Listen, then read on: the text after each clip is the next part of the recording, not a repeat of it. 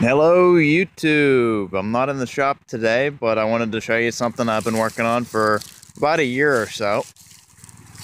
This is, I think, a late 60s, early 70s Sears Suburban Custom 10XL. It's been slightly modified. Probably the first main thing you see is a Predator 14 horsepower motor from Harbor Freight. It's a good little motor.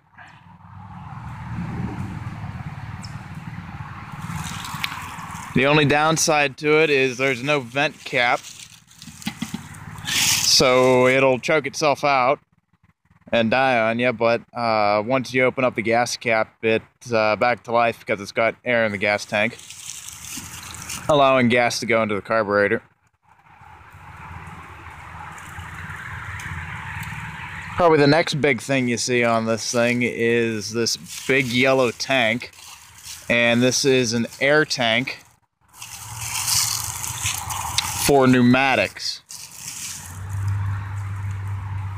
And what the pneumatics do is they raise and lower my plow. I've got a slight leak somewhere. That's that hissing sound you see. So this is tank PSI, this is regulated PSI. I have a Harbor Freight regulator there. It also has a filter on it. You can see it's got some moisture in it. And then I just plumbed it all out. Not very good at plumbing, but it works.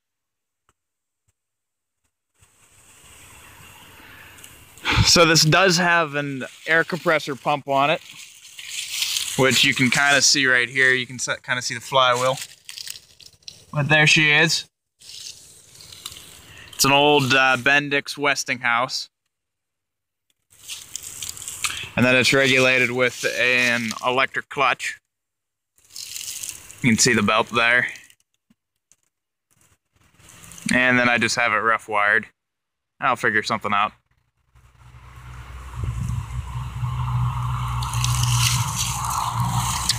It does have a stack on it, fairly short. You do smell some of the smoke, some of the exhaust from it, and I also have a flapper on it. All that came off of eBay. Same with the electric clutch. Most everything I found on eBay, like the valves and stuff, were a little bit expensive, but they work pretty nicely.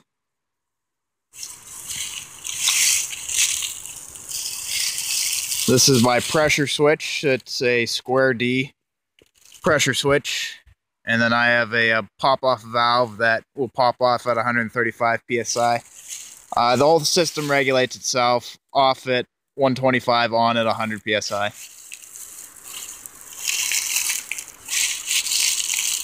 One nice thing about this versus other hydraulics on tractors is I have a reserve, so I can have the engine off and still actuate the plow.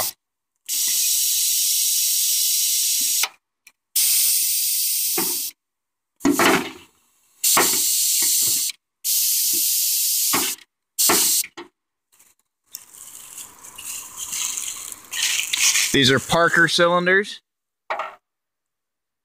They also came off of eBay, as well as the rubber lines. These were pre-cut lines that I bought off of eBay. There's your tilt cylinder, and here's the raising and lowering cylinder. They're both the same. Yes, you do see the plow is slowly going down. I have a leak up front here, and it won't keep the PSI on that side of the cylinder.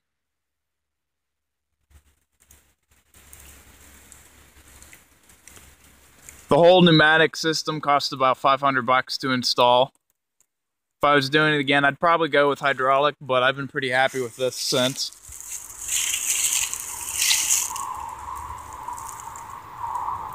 I have LED lights mounted on the rear fenders and also in the front. They're even bright in the daytime. Pretty much blinding to anybody looking at it at night.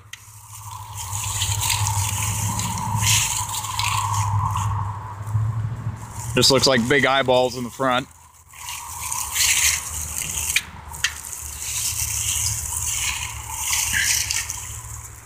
I've got rear chains in the back, and then I've got a homemade weight rack of cement block. It's about 120 pounds, set back about 2 feet from the axle.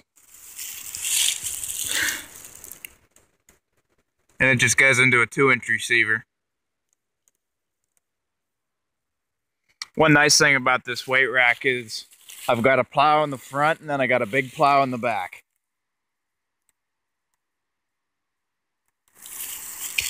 I also have another LED rear-mounted tail light. And switches to actuate everything. The two on the right are for the front headlights and the fender taillights. And then this switch here actuates the pneumatics. So you can hear it actuating the clutch. And then this is a little horn. It's a little loud, it's a blast horn.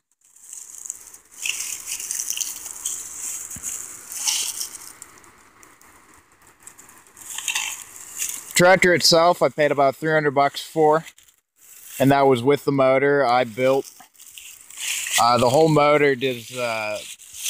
Was much bigger than the original 10 horsepower, so I built an extension onto the frame to mount my grill, and also to mount a 2,500 pound winch.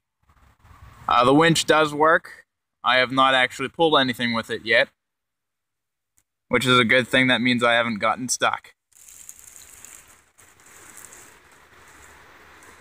Charging system on this motor is a little slow, but surprisingly recently it's been keeping up with the high output of the LED lights, all 5 of them, and the clutch.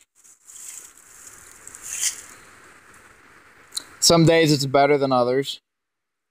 It's not consistent with its charging. Well, I don't know about you guys, but I'm ready to hear this thing run. Here's your choke.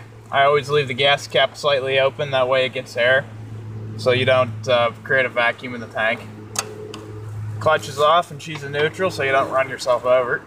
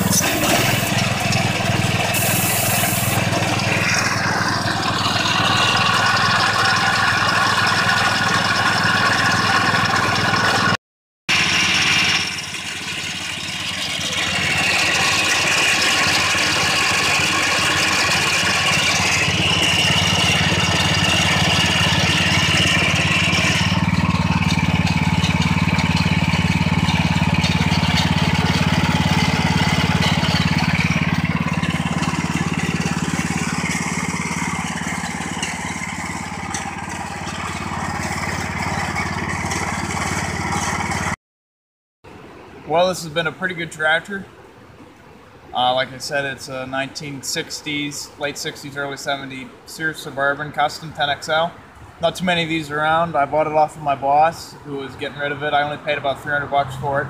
And it's been a very good investment. The motor alone is worth 400 new from Harbor Freight, I think. But everything's worked out great. I love the fact that I can just push a lever and raise and lower the plow or tilt it.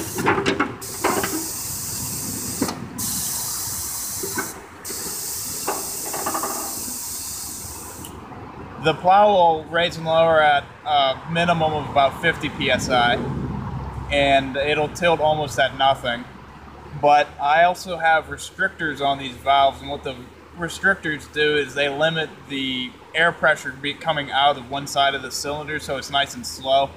Without those, it's very jarring. As you noticed the first time that I tilted it, that I raised the plow up, that it was very jolted.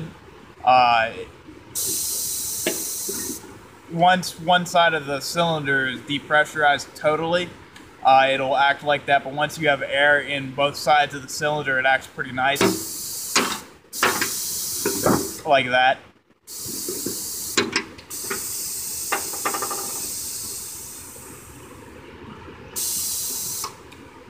I want to thank you guys for watching, and we'll hopefully see you next time. It's been a while since I posted a video, so hopefully you guys like it. It's a couple months, so we'll see you next time.